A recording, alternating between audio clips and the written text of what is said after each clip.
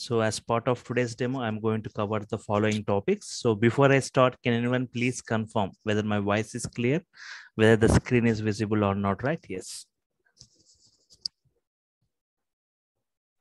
Yes, sir. Screen is visible, sir. And thank you. So what is big data?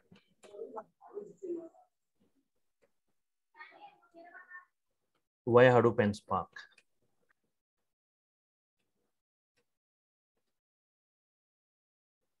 And what are the drawbacks we see with the current databases, right?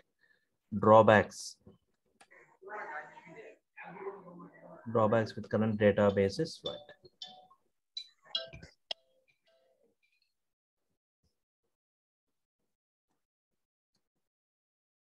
Hadoop and Spark advantages.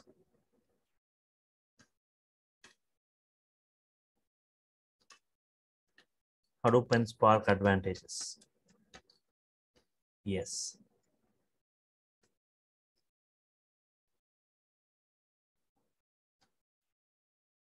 Hadoop and Spark components.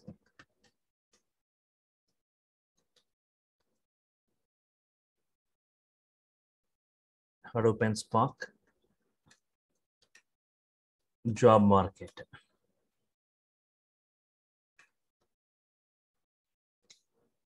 Fine. Yes. So in today's session, mostly I discuss about big data and Hadoop, right? In the tomorrow session, I'll be discussing mostly on Spark and advantages. Yes, its features.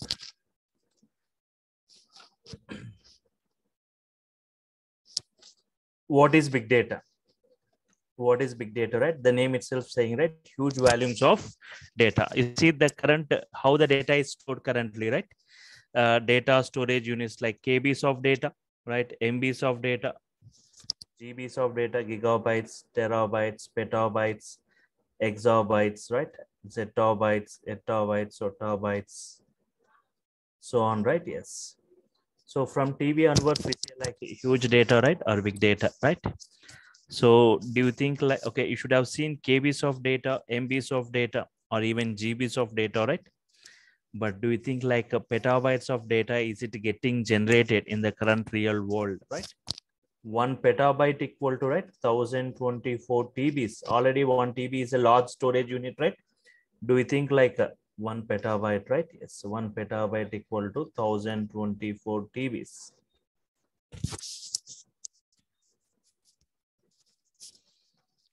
So already 1 TB is a large storage unit, right? 1 TB is a large storage unit. So here 1024 TBs forms a petabyte, right? It forms a petabyte. So do you think like petabytes of data or exabytes of data, is it getting generated in the current world? If so, examples of petabytes of data generation. Petabytes of data generation. Talk about a banking sector. No. Yes. If you take example of any bank like SBI or HDFC, right? We see within the city, we see hundreds of branches. Within the entire state, we see thousands of branches, right? Within the entire country, lakhs of branches for SBI. Again, within each branch, we call, say like millions of customers, each customer making multiple transactions per hour, per day, per week, per month, per year. Each and every transaction need to be stored, right? So huge data. And forget about this, everyone aware about the social media like Facebook, right? Facebook. It has got users not only within the country, it has got millions and trillions of users throughout the world. What is the data generated by Facebook in a minute? How many posts and videos are getting circulated? What should be the storage capacity to store all that videos and posts, right? So not like, you see like it's, what is the data generated means not in MBs or GBs, like terabytes and petabytes of data. Not only like Facebook, right? Today we have got many applications. Today, if we talk like many applications are generating data in petabytes. They are generating data in petabytes, right? Yes. 1 minute, if I talk about 1 minute of transaction, right? 1 minute transaction, right? Yes. In a minute, how many FB posts, Facebook posts, right? Yes. What is the data generated by Facebook? In a minute, how many Twitter tweets? What is the data generated by Twitter in a minute? What is the data generated by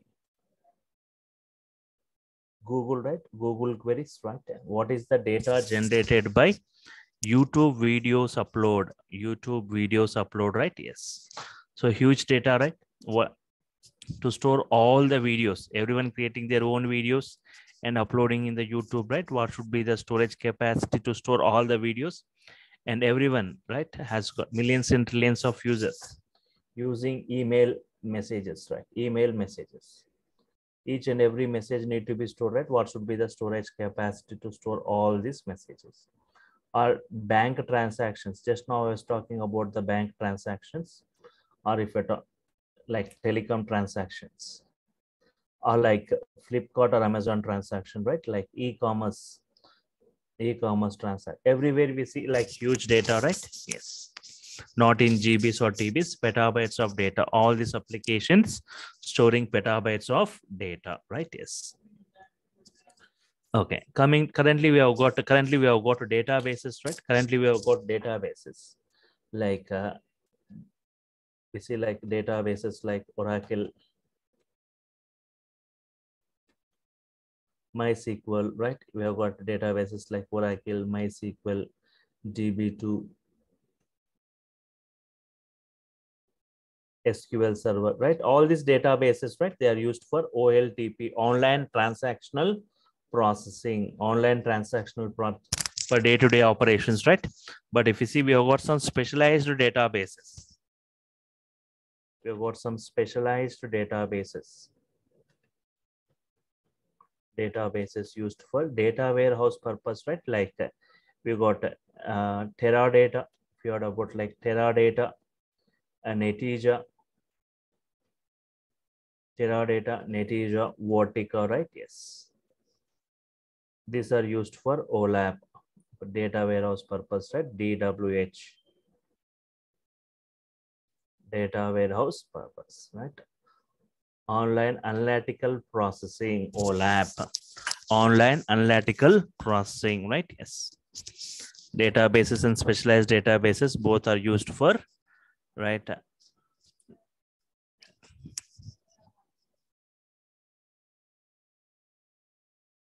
Okay.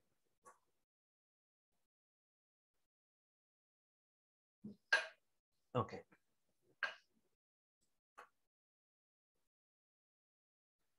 Now these databases or specialized databases, they can handle data up to some extent, like databases in GBs of data, specialized databases in TBs of data, right? But to handle petabytes of data, right? We doesn't see these databases cannot handle like petabytes of data, right? As a solution to all these storage level problems, right? Not only storage and also processing level, right?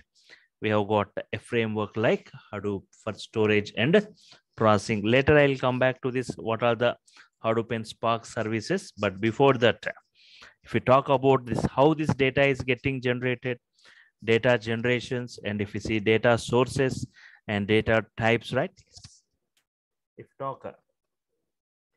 you take, for example, if you take, this is your data available. This is your data, right? Available. This data got generated from the last 50 years. Assume that from 1973 to 2023, right? This is the data which got generated, right? If you compare this data, right? Yes, if you see from 2013 to 2023, last 10 years data comparison with previous 40 years, right? See, previous 40 years. Only like if you see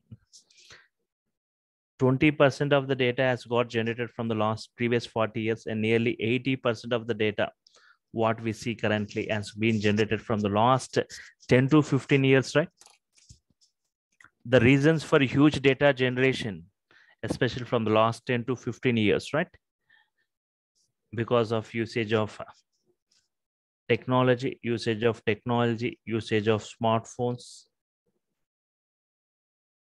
usage of internet, right? because of which huge data is getting generated from the last 10 to 15 years. And also, what are the main sources from where this data is getting generated? Mainly three sources of data, right? Three sources. If you go back to, especially from last 10 to 15 years, this data has been, but if you see in 1990s or in early 2000s, right? The data was very less. We have got floppy disk. We used to carry data in floppy disk, 1.44 MB, right? Later you got compact disk, DVDs, like USBs, right? So day by day, you see like data increasing, the storage systems also increasing. In the earlier stages of mobile phones, like just 128 MB storage, you need to have in 2001 or 2002 at the earlier stages of mobile phones. The internal storage was 128 MB or 256 MB, right? But now even 128 GB is a very small storage. So is data increasing, right? So the storage systems also need to be increased. From where this data is getting generated means mainly three sources, right? Three sources of data. You can say like social data,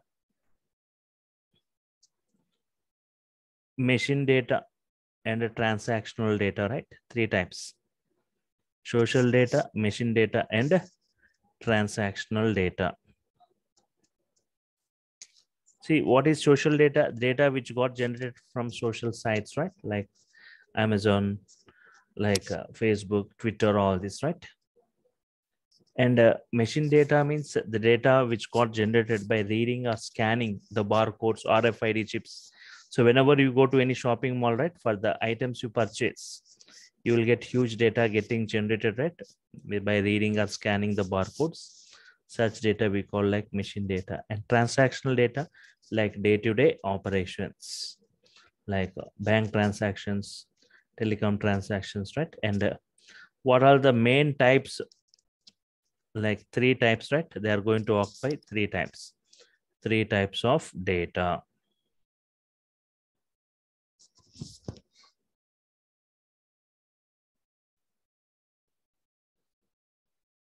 Three types of data, like structured, unstructured, and semi-structured, right? Structured data,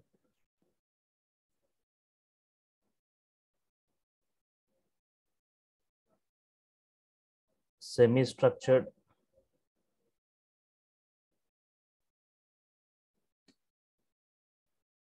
unstructured, right? Structured data, semi-structured data, and unstructured data. Data which is organized in the form of rows and columns in a structured format, like DB tables, like Excel files, DB tables, database tables, right? Everything we call like structured. Semi-structured means they are not fully structured, they are not fully unstructured, right? Like XML files, JSON files, right? Yes. Unstructured, like short messages, articles, images, videos, all this comes as unstructured. The biggest challenge is like storing and processing this unstructured data. Today, if you see, most of the data which is generated occupying this unstructured format, right? We need to have proper storage and processing systems to handle this unstructured and semi-structured kind of data, right? If we talk about databases, they can handle only structured data. They can process the structured data, right? So Hadoop is a kind of technology which can store and process this huge data, right? Yes. So as a solution to all the storage and processing level problems, we have got a framework called Hadoop. We have got a framework called Hadoop. Hadoop is meant for two things. So, okay. So Hadoop is, we have got a framework called Hadoop. Hadoop is meant for two things. Hadoop provides two services: storage and processing. Performs two things: storage and processing.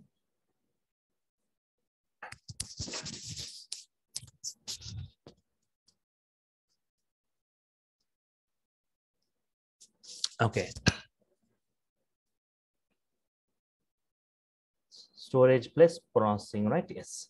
So if you talk about any technology, right, they perform either storage or processing. If you talk about C or C++ or Java, .NET, right, all these, they are meant for processing. They are meant for processing, right? Yes. And if you talk about Oracle, MySQL, DB2, all this meant for storage. They are meant for either storage or processing, but Hadoop performs both storage and processing. But for storage, does Hadoop use any database internally? No. Hadoop is going with a kind of file system called as Hadoop distributed file system. And for processing, we are going with an execution model called as MapReduce. And currently we are using Spark, right? Yes. So for storage, we are using this. For processing, we are using this, right? Both combinedly can store and process. And you may get doubt, right? When Hadoop is able to perform storage and processing, what is the use of the current processing and storage technologies, right? So do you think that they will be away from the market when Hadoop in the market where it can perform storage and processing? No. You need to know where this Hadoop and Spark is used for batch processing, for batch application, right? Means millions and trillions of records go for Hadoop or Spark. For one record or two records, we no need to go for this Hadoop or Spark, right? And go with databases. For online processing, for day-to-day operation, go with the databases for one transaction or two transactions. For millions and trillions of records, right? Go for Hadoop, right? Yes. Now coming to this, right? Yes. Understood, right? What is big data, Hadoop, right? So if I take big data, huge data generation, if I take big data as a problem, huge data generation, then I can say like Hadoop as the solution for it, right? Or if you take like big data as a big data as a concept, Hadoop as the solution for it. Right. So now you may ask a query, why databases like Oracle is not used for storing Hadoop's data? Drawbacks with the current databases, right? Yeah, drawbacks with the current databases. So first thing, right? Most of the databases, right? Most of the databases, less storage, very less storage. They can handle in GBs or in TBs, right? GBs or TBs. Mainly, most of the databases, no parallel processing. No parallel processing in most of the databases, right? And if volume increases, right? If volume increases, saying like speed decreases, right? Yes, speed decreases. If volume increases, speed decreases. For example, to justify this, select total amount, sum of amount, right? Total amount from sales one. Sales one is the table, right? It's consisting of 10 records. Assume it has got only 10 records. And see one more query, right? Select sum of amount, right? Sum of amount from sales to. From sales to, it has got like 1 lakh records. Total amount from sales 10 records, total amount from sales to 1 lakh records, right? Select sum of amount, total amount of, yes.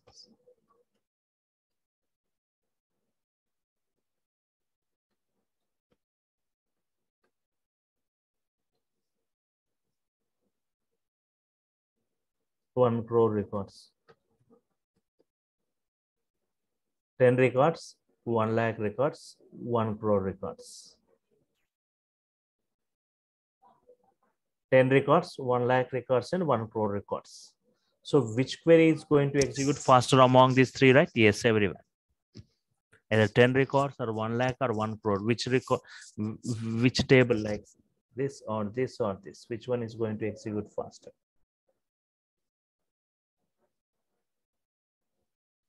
So the first query, right, executes faster because total amount of 10 records as compared with 1 lakh or 1 crore, right?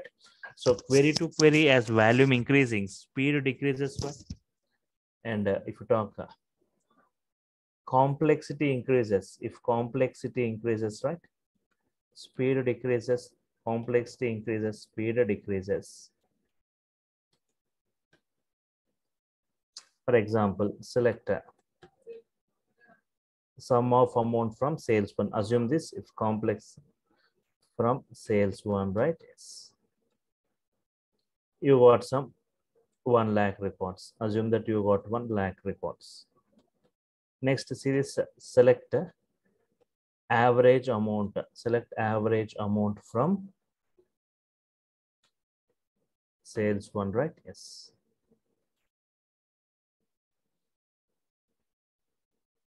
Select sum of amount from sales one, 1 lakh records. Average amount from sales one, 1 crore records. So sorry, 1 lakh only. Assume sales one, same table, right?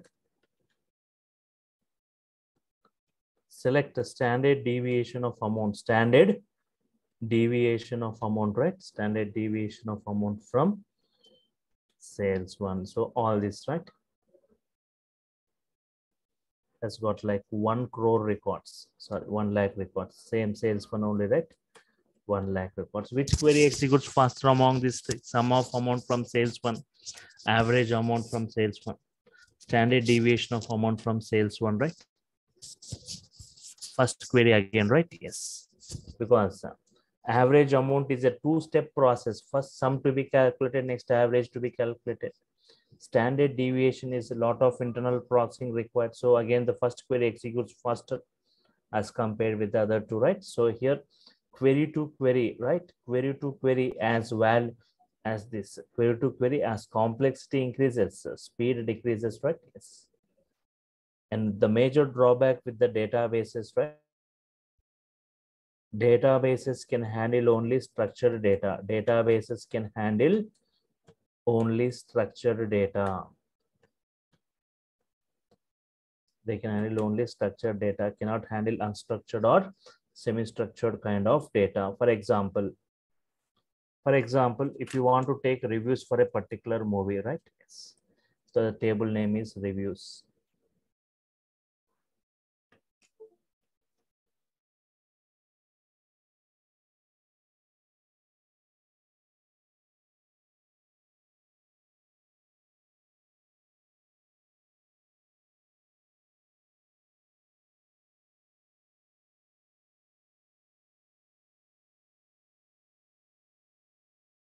User 2, user 3,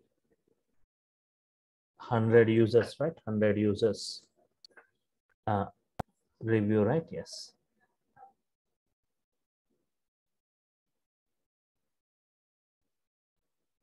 Movie is good. First person saying movie is good. Second person saying movie is not good. Okay, for example, think that they are giving reviews in the form of ones and zeros. First person saying 1, second person saying 0, 1, 0. In this way, the reviews are given in the form of ones and zeros. 1 means good, 0 indicates bad. Can you write an SQL query to count the number of ones and zeros? Means how many saying it's good and bad, right? We can write an SQL query for this, right? Count aggregation. Select review wise count, review wise count from which table? Reviews table. Group by review. Review wise count from reviews, group by review. What is the output, right? Yes. Zeros and ones, right? 1 and 0. What is the count? 90 people saying the movie good, 10 people saying the movie bad, right? Assume. This kind of structured data, okay. But if the reviews won't be given in the zeros and ones, right? They give the reviews in their own text format. First person saying movie is good. Second person saying movie is not good. So in this way, they are giving in their own text format. They are giving the review in their own text format, right?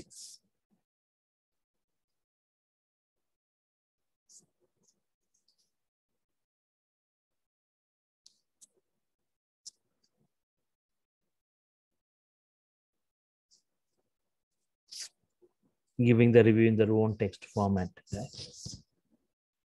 So here 90 people saying movie is good and 10 people saying the movie is bad, right? Now, can you write an SQL query, right, for this if they are writing in the text format? How many people saying good, how many people saying it's not good, right? We cannot write a query even based on keyword count. If you try to see, right, if you want to count based on keyword, still it gives wrong computation because even not good has got good within it, right? So the major drawback with the databases can handle only structured data. But if we talk about this Hadoop advantages, right?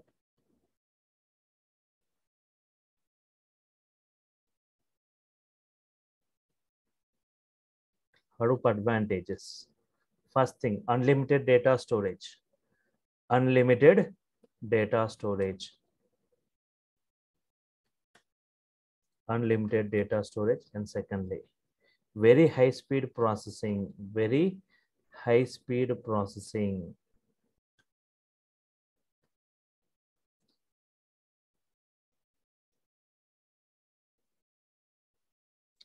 And can handle all varieties of data. Can handle all varieties.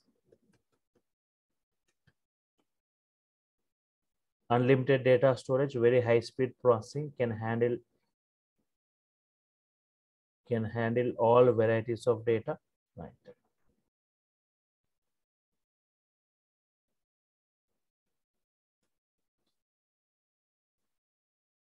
Okay. Open source, no licensing required, right? Open source.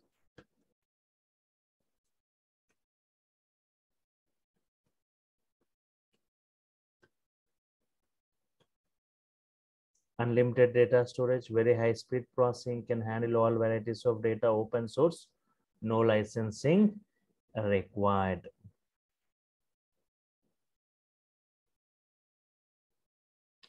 Okay. Unlimited data storage, right? Unlimited data storage, very high speed processing, right?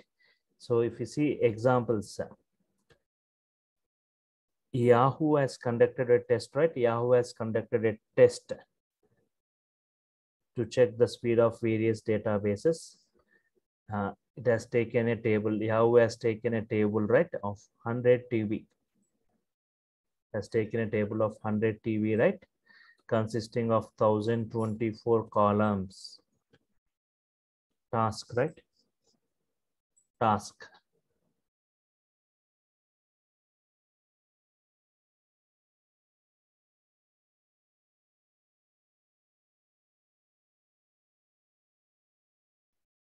Yeah, task, right? Sorting based on 16 columns. Sorting based on 16 columns, right? Yes. What is the time taken by various databases? Time taken by various databases. First one, right? Oracle has taken nearly 3.5 days to process this, right? MySQL, right? MySQL, it has taken nearly 6 days to process it. 6 days, right? And if you talk like specialized databases like Teradata used for data warehouse purpose can handle TBs of data just taken 4.5 hours, right? Yes. Another specialized databases like Netija, right? Right. It has just taken 3 hours to process this. But finally, Hadoop, right, has just taken 3.4 minutes, 3.4 minutes. And latest version of Hadoop has taken just 1.2 minutes, right? If you talk about Spark, it will take seconds, right? If Hadoop's Spark speed is more faster than Hadoop. So this is what the Hadoop speed, right? Compared with other things where they have taken days and hours, Hadoop has taken just minutes of time. That is, Hadoop is proven in the market, processing point of view, right? And even in the storage point of view also, Hadoop is proven, right? So you may, okay, processing point of view, right? Very high speed processing. Today, if we talk like most of the projects, like ETL kinds of projects, they're migrating towards Hadoop and Spark environment, right? Yes. You may ask like why databases like Oracle, why I have got see this query, right? Why databases like Oracle,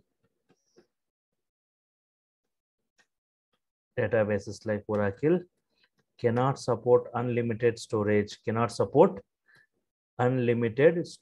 right? Yes. Why databases like Oracle cannot support unlimited storage? Why only Hadoop can perform? Why not this? Means Hadoop follows master and slave architecture. Single master and multiple slaves. Multiple slaves means a single master and multiple slave systems. But here there is a limitation for this.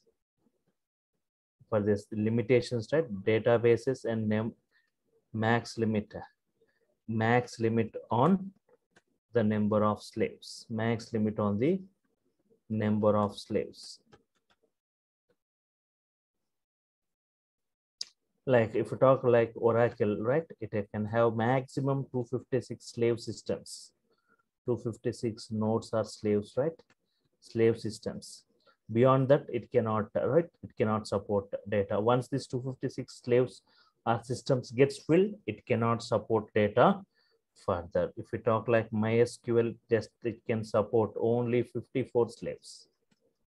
Supports only 54 slaves. Yes.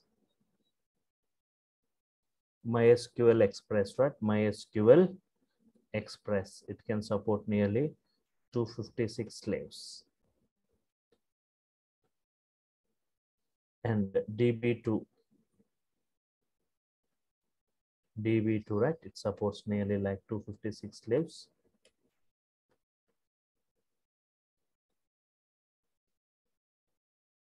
Oracle, MySQL Express, DB2,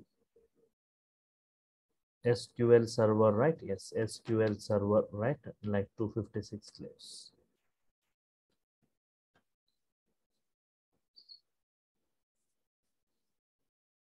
Right.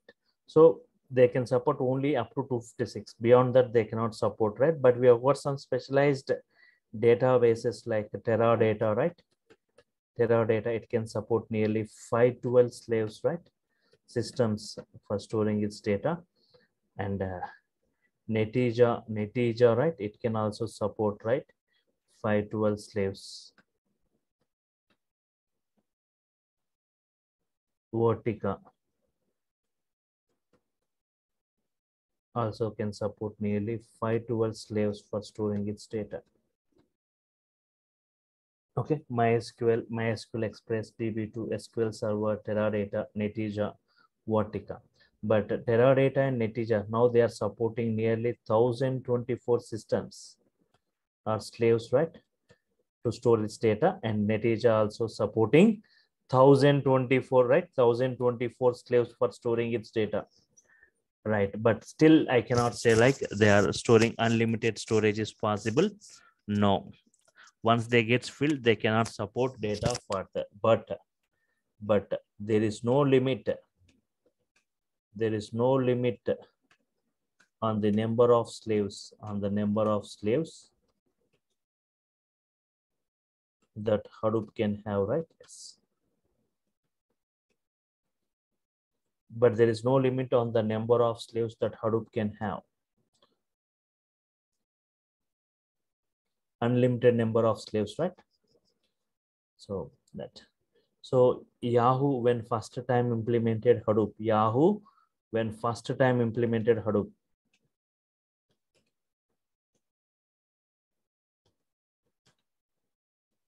went with 4,000 slaves. 4,000 slaves for storing its data. And currently it is going with currently Yahoo using nearly 12,000 slaves or nodes, right, for storing its data. Facebook, right?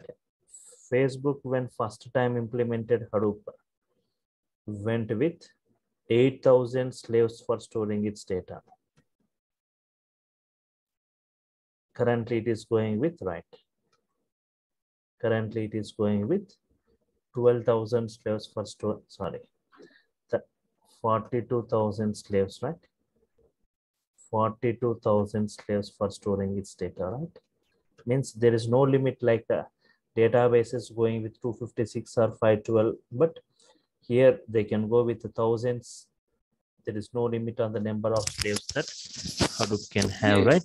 Yes. Vijay, sorry to interrupt. Can you please repeat what is the slaves and nodes are? Yes, that I'll be discussing, right? So one second. See, Hadoop follows a single master, multiple slaves. Master slave architecture. So Hadoop or Spark follows, right? Master slave, not client server architecture. Master slave. Single master means these are multiple slaves. Slave nodes, we say. This is master node. These are slave nodes. Group of nodes, CPUs. Group of nodes are CPUs. They're connected in a network. One master node and all our nodes are slaves, nothing but systems, CPUs. One master node and multiple slave nodes. So in Hadoop, if there is a file, in Hadoop, data is stored in the form of files. The data f1.txt, think that your system or the slave 1 TB, 1 TB, 1 TB. Means each system storage is 1 TB, 1 TB, 1 TB. Slaves nothing but system, nodes. Master node means it's a one system, slaves and multiple systems, right? So each system capacity 1 TB. My file size is 2 TB. This 2 TB cannot fit into any of this file, right? Any of this system, it cannot be accommodated by any system, right? So in Hadoop, data is going to be split into smaller parts. It is going to be split into smaller parts and will be first part in one system, second one in another system, this in another system. Means distributed storage, you see. The data is going to get distributed across multiple systems and processed by multiple systems. Two advantages what we can see. Huge data file can be accommodated. Secondly, as it is distributed across multiple systems, they are processed parallelly. They are processed parallelly, right? Yes. Okay, they are processed parallelly. Okay, so we'll see very high speed, right? Because a single file distributed across multiple systems and is processed parallelly, very high speed.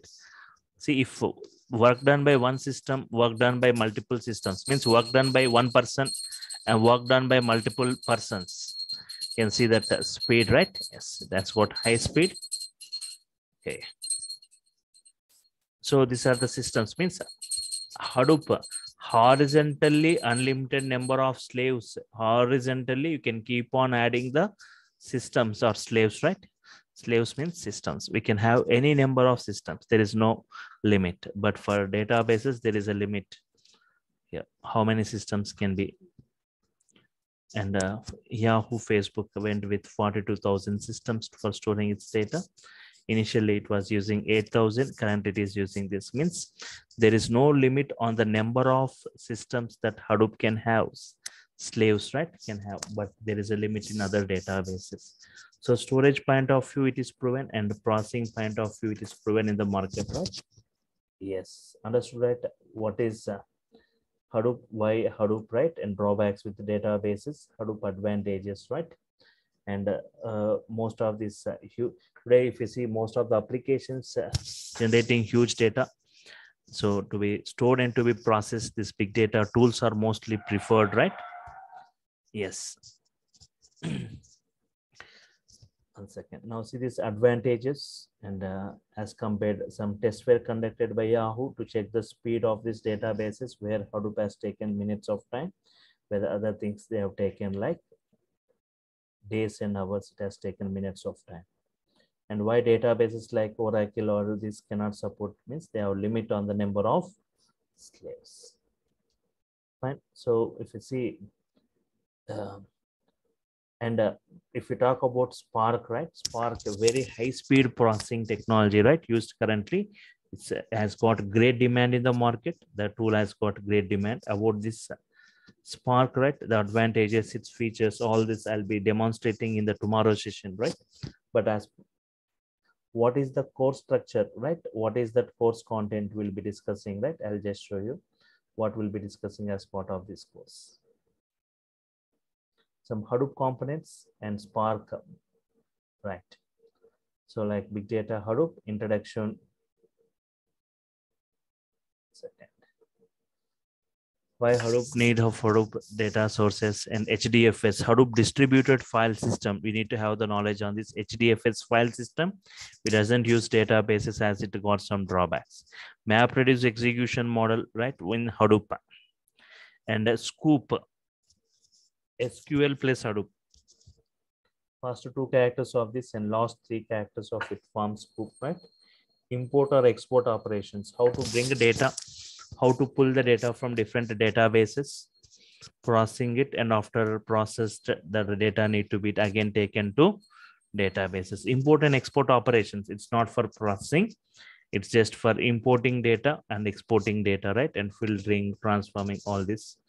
Yarn, yet another resource negotiator. So from Hadoop 2 version onwards, we got many architectural changes. Yet another resource negotiator. And as a Hadoop and Spark developer, you need to have the idea about at least one NoSQL database, not only SQL for schema-less behavior, random access. NoSQL advantage is record to record, different number of fields or columns can be maintained. In SQL, first record to last record, same number of columns need to be maintained, right? But in NoSQL, my first record with 3 fields, second record with 5 fields, third record with 10 fields, right? Record to record, different number of fields can be maintained, right? And as part of our course, I'll be discussing the HBase, one NoSQL database, HBase and HBase data modeling and CRUD operations, and Hive and HBase integration. And next, the important Hadoop component like Hive, which is used for data warehouse. We use a language called HQL here, loading data and making the data structured and creating tables, internal tables, external tables. We're working with unstructured XML, JSON data, working with URL, weblog data, unions, joins, UDF, UDAF, UDTFs, right? Non-partition, partition table, indexing, bucketing, partitioning, static partitioning, dynamic partitioning, right? And now coming to this PySpark, right? Spark with Python. So up to now, that is what Hadoop components that we'll be discussing, right? Now PySpark. PySpark real-time use cases, PySpark session, PySpark context, Spark context, parallelized repartitioning, broadcast variables, PySpark RTD computations, RTD persistence or persistence features options, PySpark core computation, and increasing the number of partitions, groupings and aggregations, single grouping, single aggregation, multi groupings, multiple aggregations, group by key, reduce by key, various actions and transformations, right? Various one by one actions and transformations, count by key, count by value, sort by key. So one by one inbuilt transformations and actions, we no need to write huge codings. So various inner join, Cartesian, PySpark SQL data frames, right?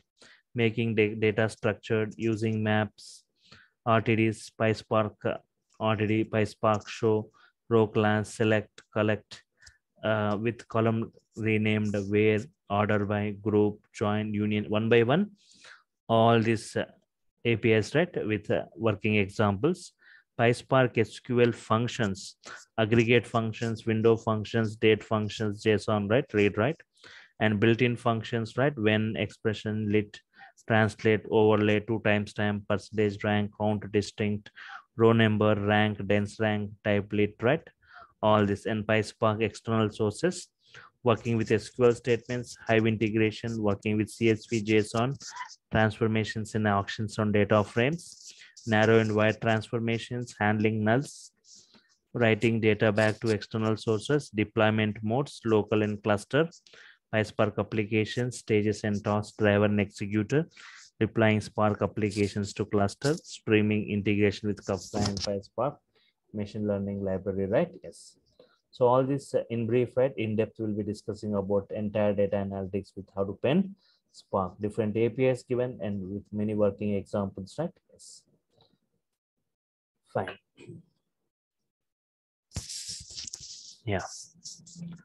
So I'll be briefing about the Spark features, advantages, how it is used in the real time, right? In the tomorrow session, right? So this is what the course content. So every session will be video recorded. You will be getting the recorded videos of it. And clear notes will be provided, right? Fine.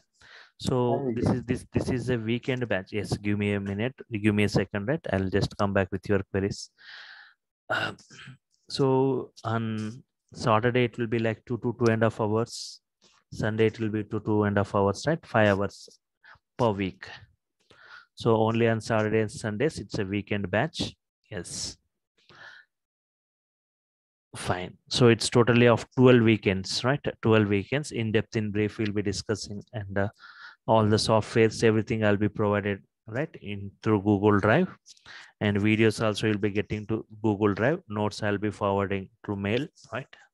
Fine. If you got any queries, you can go with your queries, and tomorrow also you can attend the session, right, at same time at 5:30 to see more on this.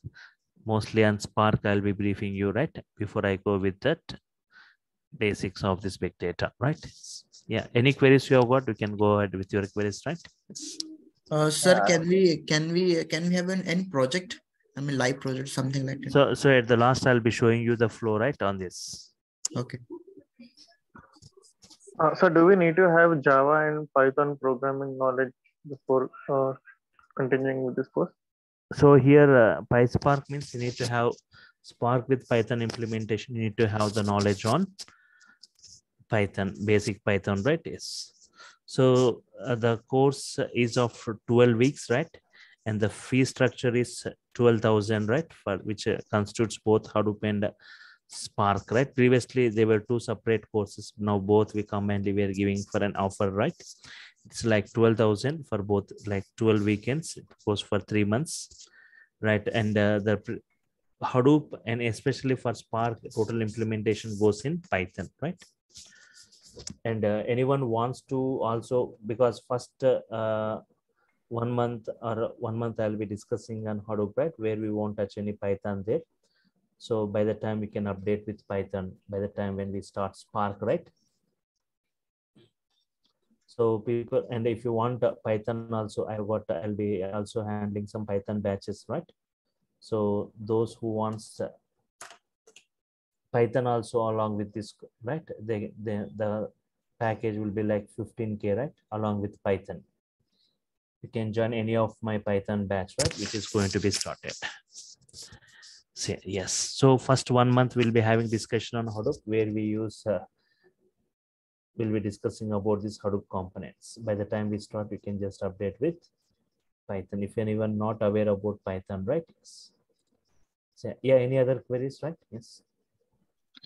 Sir, since I've already joined Python just yesterday, so can it be clubbed with this course, my Python course? Okay, if you're, yes, if anyone already done, right? So it was said, right? It's the 15K is that fee, right? So if anyone attending Python, if they want to get updated, right? 15K is the total package. Okay, thank you. And normal only for Hadoop and Spark. If you already had knowledge on Spark, it's 12K is the fee structure, right? Okay, thank you. Sir, And I just wanted to understand, sir, the type of projects, like you will be doing a project, and will, like, at the end of this course or at the last 2 weeks or 3 weeks, what type of projects will be exposed to, or we will be doing on our own? Can we do on our own the projects once we complete the course? Yes, yes, totally. You will be getting command on this total Hadoop and Spark related APIs, right? When to use what, for what task, what to be performed, right? So will be during the course itself, right? We'll be designing many data flows, right? Spark, especially, it's a data flow language, right? So many data flows will be designing, right? Many with many working examples. Okay, thank you. Sir, you have a separate classes for Python, or it is there in the class? So no, separate timings will be there, and means this Tuesday at 7 a.m. in the morning, I'm starting a Python batch, right? Morning 7 a.m. right? When it's going to start? On 31st of this month, after 3 days. Okay. At morning 7 a.m. right? At morning 7 a.m. there is a Python batch. I'm going to start morning 7 a.m. right? Okay. And 31st of this month, and again 14th of this next, after 2 weeks, right? There is one more batch in 7 p.m. right? I'm going to start. Sir, is there no batch for weekend on weekend, because I'm working professional? Weekdays is not possible for me. So most of the weekends I'll be dealing with Spark and Scala and Spark PySpark batches are there, and this data analytic batches, mostly this I'll be dealing with. But people, okay, there are some people previously who have joined, right? If he doesn't have knowledge on Python, even if you attend the sessions, that's fine. Otherwise, following the videos, that's fine if you're unable to attend. But there are no weekend batches. But whenever you have got any queries, people will be joining and you'll be asking the queries, right? Any 1 or 2 days, right? If unable to attend. Yes. No weekend batches for Python. No weekend batches for Python, but for this only we have got the weekend batches for this. So this timings will not change, right? Or it will, No. This timing won't change. I have got other batches, right? Other timings. This will be. okay. Yeah, because this is convenient, so that's why if it changes, Yes. then my schedule will change. Yes. Okay. So are Thank you you. covering the installation steps also? What is it? Installation steps. Yeah. How to install on Windows, how to install on Linux, and how to work on this Anaconda, Jupyter, Spider, PyCharm, all this I'll be discussing, right? Okay. And I heard like the Pig and Yarn is out of scope, so nowhere there is. Pig, we are not discussing Pig, right? Okay. And what about deployment like YAML so architecture? So that is also no more. So airflows, something kind of things you're using. Pig, yeah. Apache Pig is we are not discussing that Pig. Apache Pig is not discussed. So other components. What about Yarn? So Yarn architecture will be discussing only the architectural part. Okay, and deployment means like nowadays they are using Airflow. So instead of Yarn, so nowhere they are using Yarn architecture also. So at the last, I'll be providing that knowledge on that. Okay. So and if you yes. So you are covering the Airflow also, right? So the deployment option. So this is what you can once again just to go through all this course content, right? It will be, you will be getting this course content to your mail IDs. So all this in-depth knowledge on PySpark, all the APIs with many working examples, right? Yes. Okay. And this PySpark, how it will differ from working in Databricks that's in cluster mode? Yeah, that also, how to work with the Databricks, that also I'll be discussing, right? Okay. So, and what about Delta live tables? What is it? No. Delta live tables. No, that is not covered here. Okay. Thanks. Okay, fine. Any other queries, right? Anyone? Sir, how to pay the fees? I mean. Yeah. Tomorrow, right? During the session, there will be. So you will be getting a mail, right? whatever mail ID you have joined, you'll be getting a mail, right? They'll be giving the entire the payment process and procedure, Okay. right? Through okay. And also tomorrow during the class in the chart panel, they'll be posting that payment options, everything, right? In the chart panel. Okay, fine. Oh. Okay, fine. So Can you hear me? I'm stopping for now. So we'll continue tomorrow, same time at 5:30. You can follow the same link to see more on this, right? Tomorrow, mostly my discussion will be on Spark, PySpark, right? Introduction on this PySpark and the features, the advantages, all this, right? So I'm stopping for now. Thank you all for your time. Thank you. Vijay? Yes. Yeah. Thank you. Hello? Yeah. Any query? Yes. Can you hear me? Yeah, I can hear you. Already I opted for the Python and the data science and the tech of that. So already Yeah. that tech will be on you opted for Python, data science, and the 7 batch, the 7 batch. okay. Python. Okay, there's yes. People who are already said, right, only for Hadoop and Spark it is like 12K, and if anyone already doing Python here in this Durga soft, and like if anybody wants to update with Python, right, the fee structure is 15K. If you already have done paid for this Python and if you're updating with the Python, right, so your total package will be 15K. I'm concerned about the timing of the classes. Timing will be right every week on Saturday. Already said that stack will be at the weekend batch only. This is a weekend batch, right? This is a weekend batch only. No. Can you hear me? Yes, I can hear you, right? No, you said that full stack will be on weekend batch only. The 7 p.m. batch there. So this for so all these are weekend batches. I'll be running from morning to evening, right? Many weekend batches on Scala, Spark with Scala, and Big Data Analytics, right? Many weekend batches. Yes. Okay. I'll back to you there. Fine. Okay. So I'm stopping here. We'll continue tomorrow, same time at 5:30, right? Fine.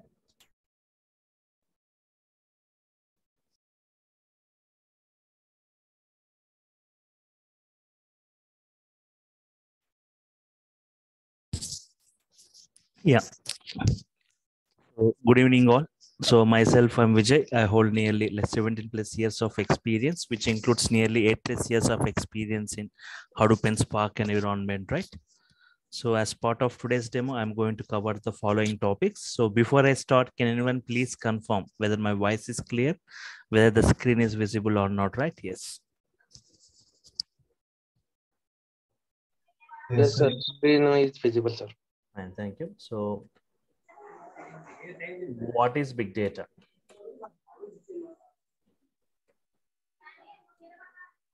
Why Hadoop and Spark?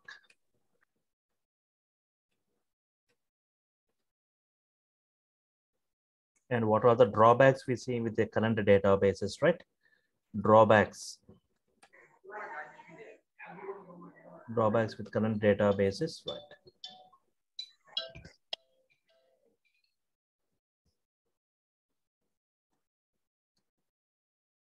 Hadoop and Spark advantages.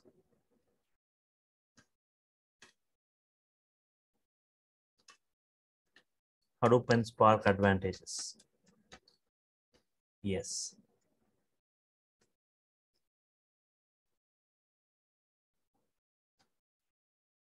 Hadoop and Spark components.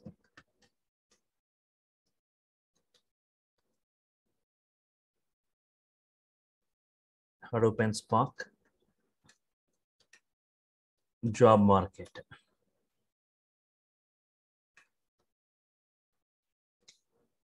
Fine. Yes.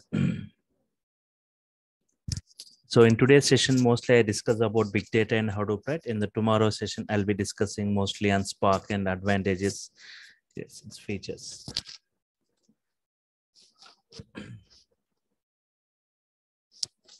What is big data? What is big data, right? The name itself saying, right? Huge volumes of data. You see the current, how the data is stored currently, right? Data storage units like KBs of data, right? MBs of data, GBs of data, gigabytes, terabytes, petabytes, exabytes, right? Zettabytes, ettabytes, ottabytes, so on, right? Yes. So from TB onwards, we say like huge data, right? Or big data, right? So do you think like, okay, you should have seen KBs of data, MBs of data, or even GBs of data, right? But do you think like petabytes of data, is it getting generated in the current real world, right? 1 petabyte equal to, right, 1024 TBs. Already 1 TB is a large storage unit, right? Do you think like 1 petabyte, right? Yes, 1 petabyte equal to 1024 TBs.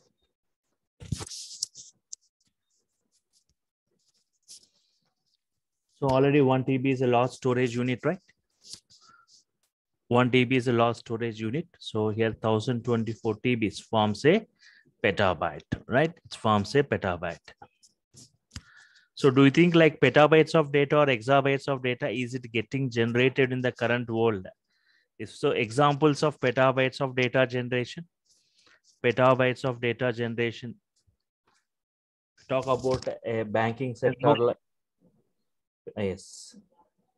If you take example of any bank like SBI or HDFC, right? We see within the city, we see hundreds of branches. Within the entire state, we see thousands of branches, right? Within the entire country, lakhs of branches for SBI. Again, within each branch, we call, say like millions of customers, each customer making multiple transactions per hour, per day, per week, per month, per year. Each and every transaction need to be stored, right? So huge data. And forget about this, everyone aware about the social media like Facebook, right? Facebook. It has got users not only within the country, it has got millions and trillions of users throughout the world. What is the data generated by Facebook in a minute? How many posts and videos are getting circulated? What should be the storage capacity to store all that videos and posts, right? So not like, you see, like it's what is the data generated means not in MBs or GBs, like terabytes and petabytes of data. Not only like Facebook, right? Today we have got many applications. Today, if we talk like many applications are generating data in petabytes. They are generating data in petabytes, right? Yes. 1 minute, if I talk about 1 minute of transaction, right? 1 minute transaction, right? Yes. In a minute, how many FB posts, Facebook posts, right? Yes. What is the data generated by Facebook? In a minute, how many Twitter tweets? What is the data generated by Twitter in a minute? What is the data generated by Google, right? Google queries, right? What is the data generated by YouTube videos upload? YouTube videos upload, right? Yes. So huge data, right? What to store all the videos, everyone creating their own videos and uploading in the YouTube, right? What should be the storage capacity to store all the videos? And everyone, right, has got millions and trillions of users using email messages, right? Email messages. Each and every message need to be stored, right? What should be the storage capacity to store all these messages? Or bank transactions. Just now I was talking about the bank transactions, or if it like telecom transactions, or like Flipkart or Amazon transaction, right? Like e-commerce transaction. Everywhere we see like huge data, right? Yes. Not in GBs or TBs, petabytes of data. All these applications storing petabytes of data, right? Yes. Okay. Currently we have got databases, right? Currently we have got databases like we see like databases like Oracle, MySQL, right? We have got databases like Oracle, MySQL, DB2, SQL Server, right? All these databases, right? They are used for OLTP, online transactional processing, for day-to-day operations, right? But if you see, we have got some specialized databases. We have got some specialized databases. Databases used for data warehouse purpose, right? Like we got Teradata. If you heard about like Teradata, Netija, Teradata, Netija, Vertica, right? Yes. These are used for OLAP, data warehouse purpose, right? DWH, data warehouse purpose, right? Online analytical processing, OLAP, online analytical processing, right? Yes. Databases and specialized databases both are used for, right?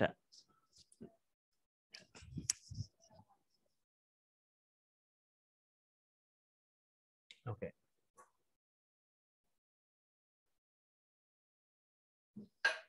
Okay.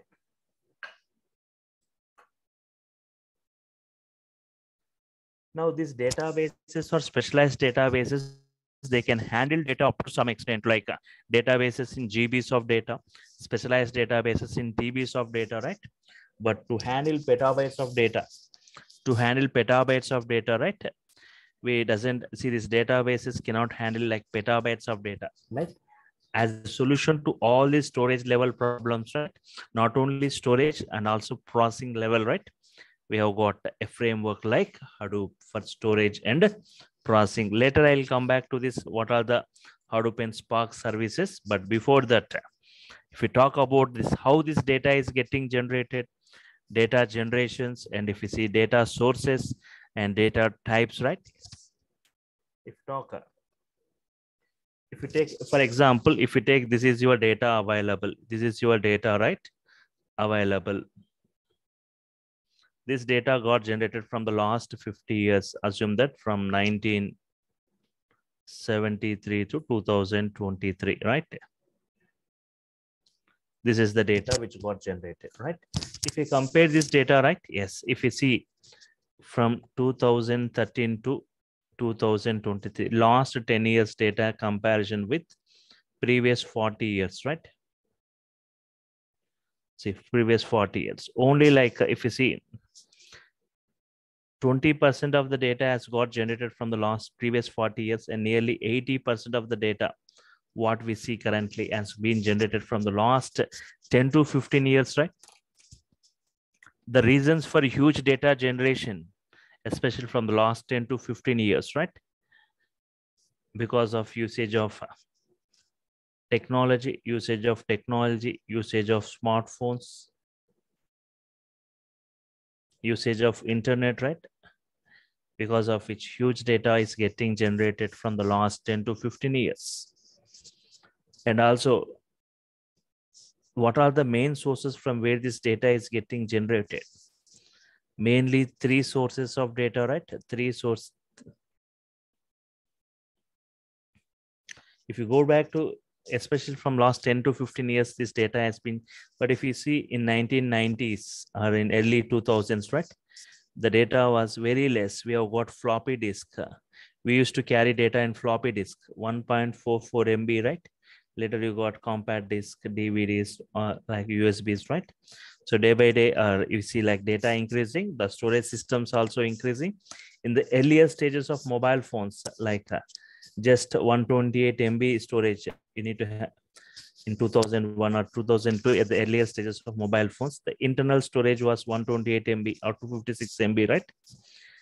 But now even 128 GB is a very small storage. So is data increasing, right? So the storage systems also need to be increased. From where this data is getting generated means mainly 3 sources, right? 3 sources of data. You can say like a social data, machine data, and a transactional data, right? 3 types: social data, machine data, and transactional data. See, what is social data? Data which got generated from social sites, right? Like Amazon, like Facebook, Twitter, all this, right? And machine data means the data which got generated by reading or scanning the barcodes, RFID chips. So whenever you go to any shopping mall, right, for the items you purchase, you will get huge data getting generated, right, by reading or scanning the barcodes. Such data we call like machine data. And transactional data, like day-to-day operations, like bank transactions, telecom transactions, right? And What are the main types? Like 3 types, right? They are going to occupy 3 types. 3 types of data.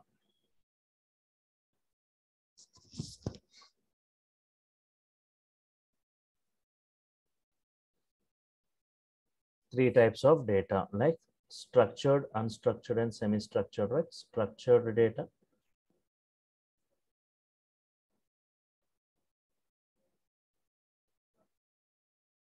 semi-structured,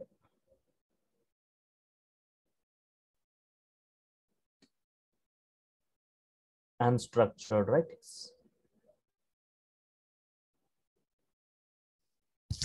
Structured data, semi-structured data, and unstructured data.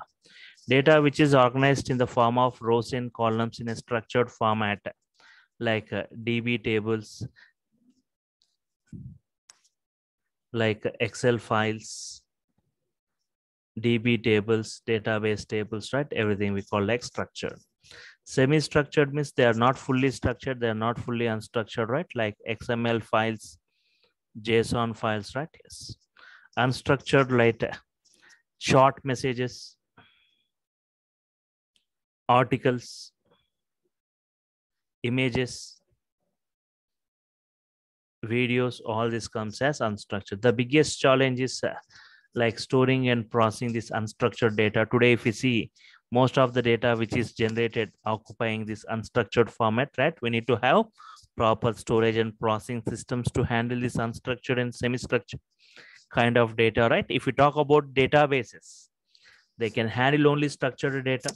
They can process the structured data, right? So Hadoop is a kind of technology which can store and process this huge data, right? Yes. So as a solution to all the storage and processing level problems, we have got a framework called Hadoop. We have got a framework called Hadoop. Hadoop is meant for 2 things. So, okay. So Hadoop is, we have got a framework called Hadoop. Hadoop is meant for 2 things. Hadoop provides 2 services: storage and processing. Performs 2 things: storage and processing.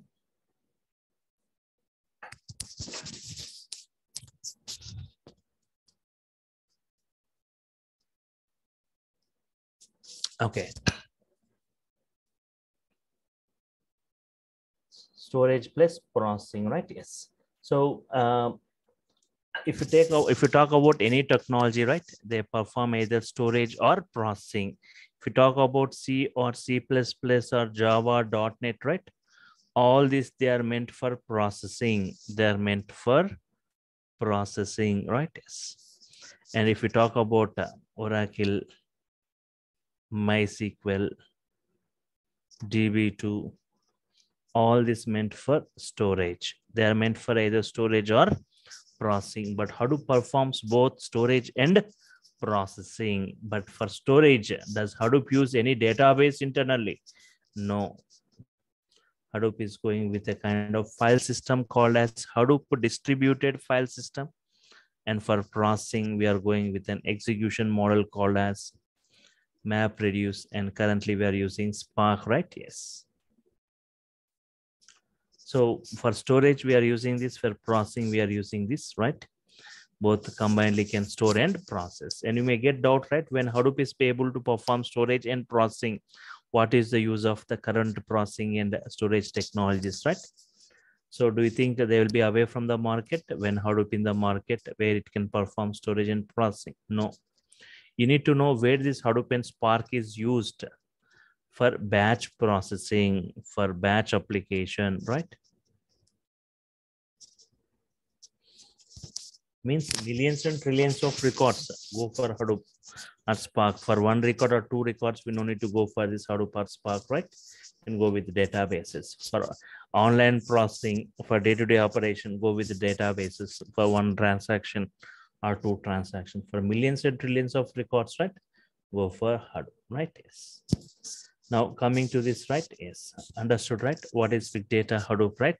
So if I take big data, huge data generation. If I take big data as a problem, huge data generation, then I can say like Hadoop as the solution for it, right? Or if you take like big data as a big data as a concept, Hadoop as the solution for it. Right. So now you may ask a query, why databases like Oracle is not used for storing Hadoop's data? Drawbacks with the current databases, right? Yeah, drawbacks with the current databases. So first thing, right? Most of the databases, right? Most of the databases, less storage, very less storage. They can handle in GBs or in TBs, right? GBs or TBs. Mainly, most of the databases, no parallel processing. No parallel processing in most of the databases, right? And if volume increases, right? If volume increases, saying like speed decreases, right? Yes, speed decreases. If volume increases, speed decreases. For example, to justify this, select total amount, sum of amount, right? Total amount from sales one. Sales one is the table, right? It's consisting of 10 records. Assume it has got only 10 records. And see one more query, right? Select sum of amount, right? Sum of amount from sales two. From sales two, it has got like 1 lakh records. Total amount from sales one, 10 records. Total amount from sales two, 1 lakh records, right? Select sum of amount, total amount of, yes.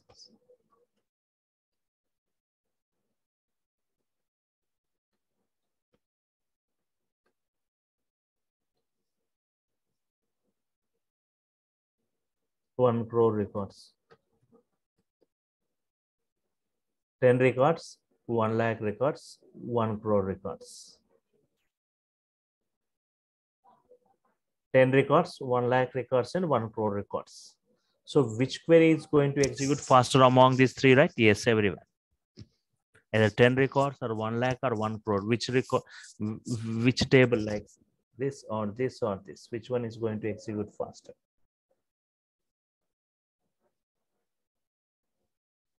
So the first query, right, executes faster because total amount of 10 records as compared with 1 lakh or 1 crore, right?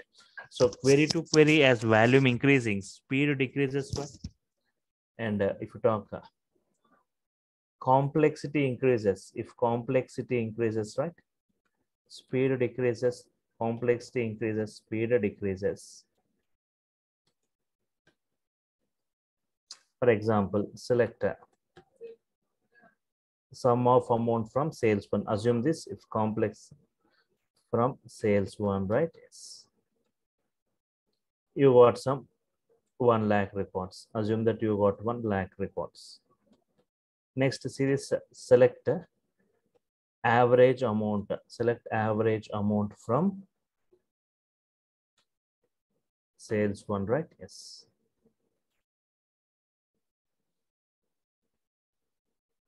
Select sum of amount from sales one, 1 lakh records. Average amount from sales one, 1 crore records. So sorry, 1 lakh only. Assume sales one, same table, right? Select the standard deviation of amount. Standard deviation of amount, right? Standard deviation of amount from sales one. So all this, right, has got like 1 crore records. Sorry, 1 lakh records. Same sales one only, right? 1 lakh records. Which query executes faster among these three? Sum of amount from sales one, average amount from sales one, standard deviation of amount from sales one, right? First query again, right? Yes, because average amount is a two-step process. First sum to be calculated, next average to be calculated. Standard deviation is a lot of internal processing required. So again, the first query executes faster as compared with the other two, right? So here, query to query, right? Query to query as well as this. Query to query as complexity increases, speed decreases, right? Yes. And the major drawback with the databases, right? Databases can handle only structured data. Databases can handle only structured data. They can handle only structured data, cannot handle unstructured or semi-structured kind of data. For example, if you want to take reviews for a particular movie, right? Yes. So the table name is reviews.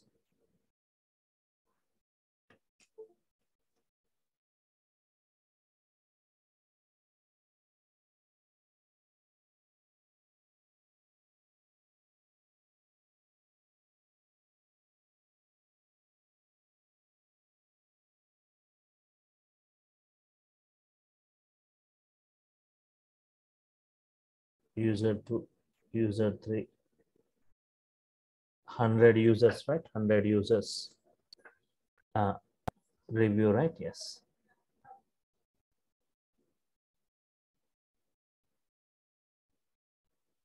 Movie is good. First person saying movie is good.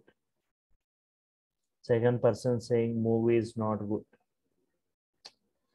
Okay, for example, think that they are giving reviews in the form of ones and zeros. First person saying 1, second person saying 0, 1, 0.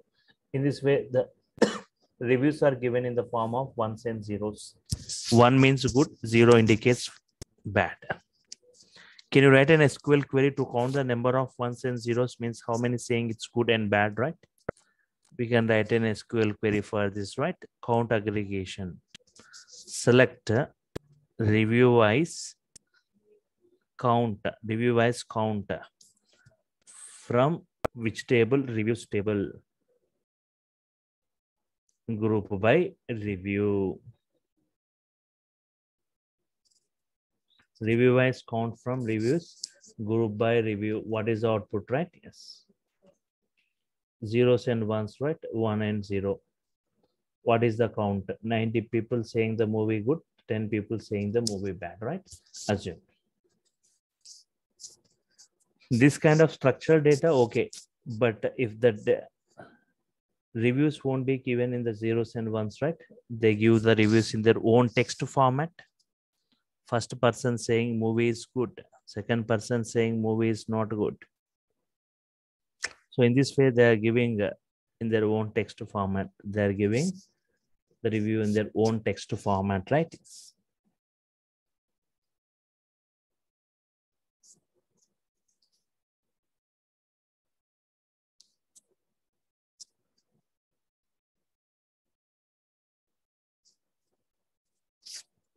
Giving the review in their own text format. Right? So here 90 people saying movie is good and 10 people saying the movie is bad, right? Now, can you write an SQL query, right, for this? If they are writing in the text format, how many people saying good, how many people saying it's not good, right? We cannot write a query even based on keyword count. If you try to see, right, if you want to count based on keyword, still it gives wrong computation because even not good has got good within it, right? So the major drawback with databases can handle only structured data. But if we talk about this Hadoop advantages, right?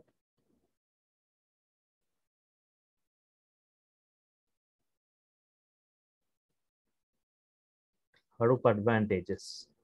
First thing, unlimited data storage. Unlimited data storage.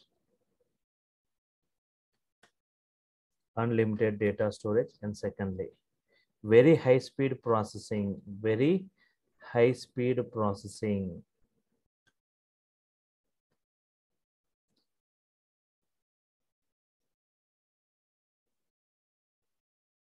And can handle all varieties of data. Can handle all varieties.